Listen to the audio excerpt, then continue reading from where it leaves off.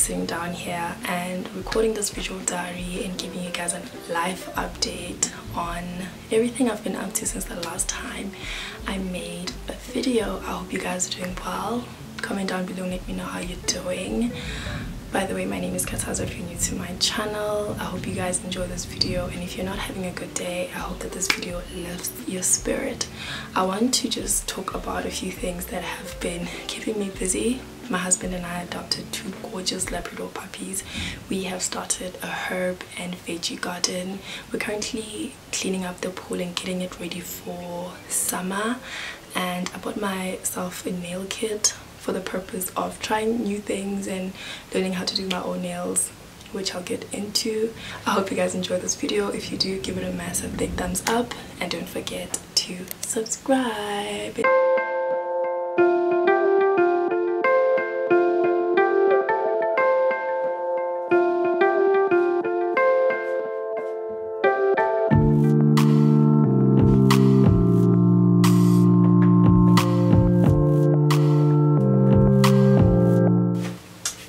I'm in the pantry and the lighting in here is not the best for making videos, and I didn't want to set up my ring light. I just wanted to show you guys what I bought from Mr. Price for the pantry. I got these clamp jars. I want to use these ones. I got 3 of them for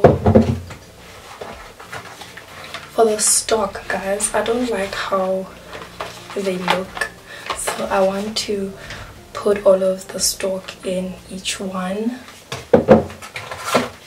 And I also got this plastic spatula for the non-stick pan, and I also got this basting brush. Every time I need to bake, I always think that I need a basting brush and I never get to buying it, but today I bought it. And then I also bought a few groceries from Chit.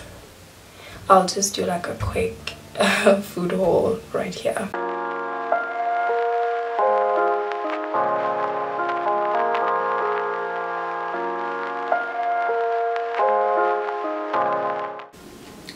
While I still have you in the pantry, I wanted to show you all the jars that I use for pantry organization and storing all the food that I use on a day-to-day. Starting off with these beautiful jars from Mr. Price. I really like how they look, and I think it's pretty self-explanatory what is in them, and I don't need to put labels. I got some rice, maize meal, cake flour, sugar, pasta, and some samp. And I have this jar that I got from Pep Home for the spaghetti, and I think it really looks cute. And moving on to my more recent purchase, these clam jars with ox liver stock, chicken stock, and beef stock that I need to top up with. And I put these papers in here for now so that I can distinguish between the stocks, because it's really difficult to tell.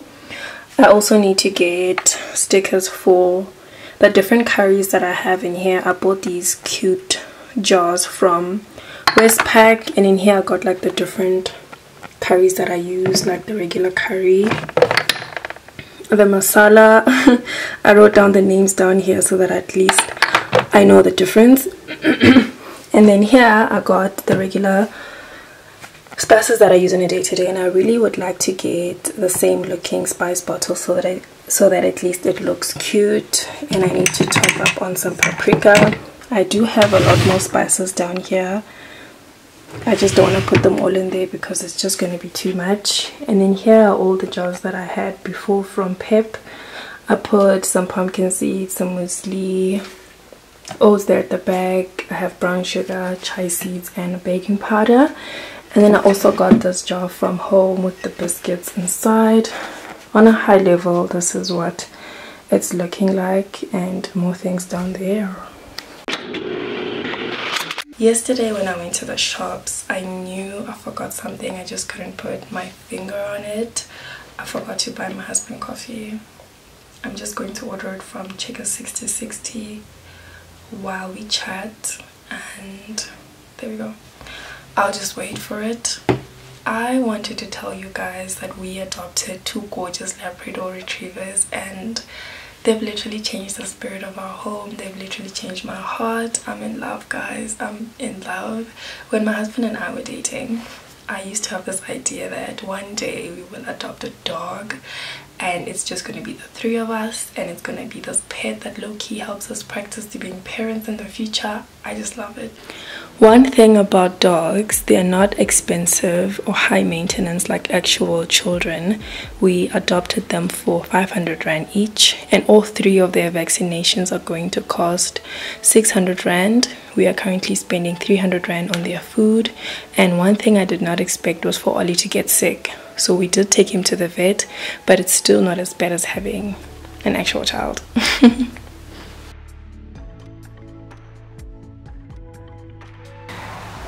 Guys, these are my lovely, adorable puppies. This is Ollie and Tokyo. They are so adorable. We got them vaccinated for 8 weeks. They're still pending the vaccination for 12 weeks and I think 15 as well. And we also took Ollie to the vet because I was changing the brand of food that they were eating. I changed it twice actually. So when we first got them, they were eating Montego, and then the first week that we got them, they were eating Dogmore, and then I changed it again to a brand that I don't care to mention. And Ollie got sick, so that meant that we had to take him to the vet because I just didn't want Ollie to die. I was just starting to get attached, and I just felt so nurturing, and I just felt like it was important to take him to the vet. So that's what I did, and I was kind of scared that they would charge me for both dogs, the consult for both dogs, but luckily they only ended up charging me for Ollie. The vet gave him an injection to stabilize the diarrhea. She gave him an antibiotic, a cream, he got dewormed, and Ollie also got prescribed for digestive care food, which they ended up sharing. I mean, they are litter mates and they love that food, and he actually ended up getting better in a few hours, and the next day his poop was normal. More recently, I bought them a shampoo and a conditioner. I decided to go for a 2-in-1 because I didn't know if the dogs would fancy bathing, and they bathed and they did so well. I had to constantly give them treats so that they can associate bathing as a good thing, and they did so well.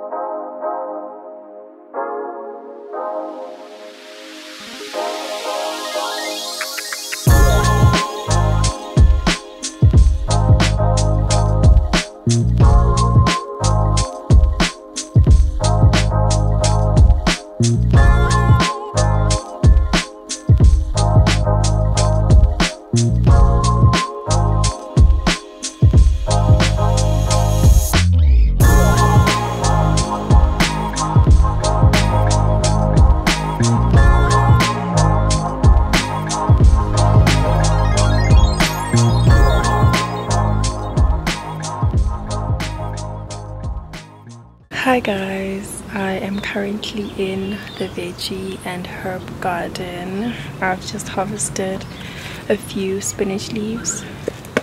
I want to cook creamy spinach as a side with some rice and some lamb stew. It's going to be such a nice hearty meal because today it's so cold. I just wanted to show you a little bit of the garden. So that over there is the cabbage.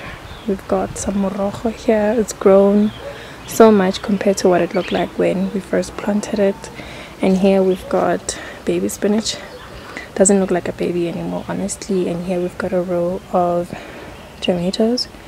And just in between here we've got like lettuce and spinach. And we also have on the side as well. The difference between the side and what we have going on here is that I wanted to see if all of those crops would grow in slightly shaded area.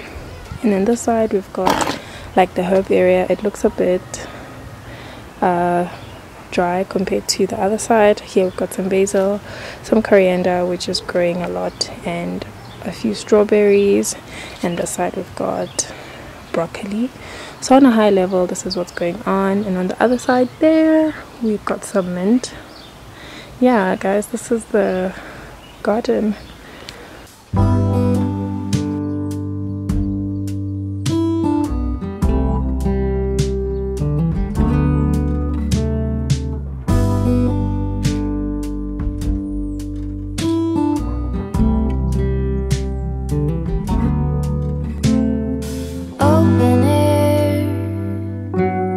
Side by side we sway there in all the colors.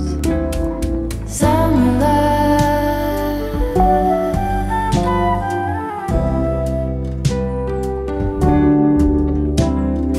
lonesome dove, folded on the lawn chair in all the colors. Summer love.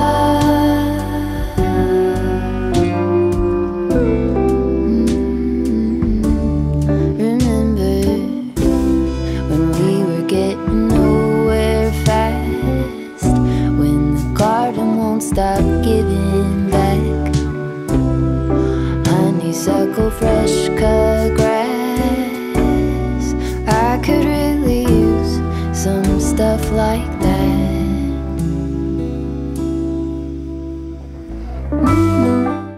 This morning I baked a banana loaf and it was so good that Ollie decided to steal a slice.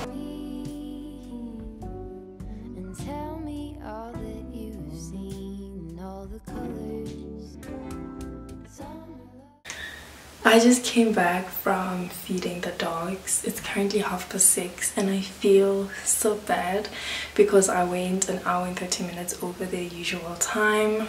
We have recently transitioned them from eating 3 times a day, breakfast, lunch and dinner, to currently eating breakfast very early in the morning around 7, and ideally they needed to eat dinner at 5 because we just noticed that they were gaining weight. And they've grown now. They're not like small anymore, or they're still small, but like they're not really as small as they were before. So we just want to get them used to eating twice a day. So I just fed them right now, and I'm currently working on our dinner, which is going to be chicken wraps. I'm so glad I'm making chicken wraps. I just feel like it's such an easy dinner. I actually asked my husband to take out the chicken breasts out of the fridge because I completely forgot that we had leftover chicken breast from the full chicken that we cooked the other day.